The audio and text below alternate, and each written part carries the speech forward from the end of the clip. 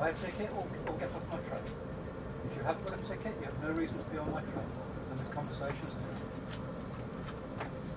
Isn't it? Yes.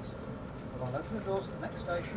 The train stays here until you get off. If you don't get off, we're here for 2 or 3 hours. If you've waited for 20 minutes, you've done all this verbiage for nothing.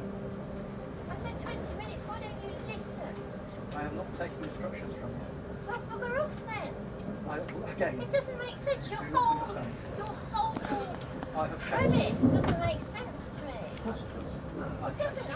I've told you what the score is. I've explained to you quite You clearly. can't change it. You control freak. Don't you think I'd change it if I could change it? I've checked every ticket. I've Control checked freak. every ticket on this train. And everyone has complied. Complied. Listen to you. You sound like an absolute dork. Oh, excellent. I'm really pleased about that. Because obviously I don't want you to be on my train. I don't want to be anywhere near you. Thank you. So now you're going to have to get off the train, aren't you? I'll to get get away from off me. if my body lets me off. You complete and utter ignoramus. Excellent. I will open the doors and provide you with that service.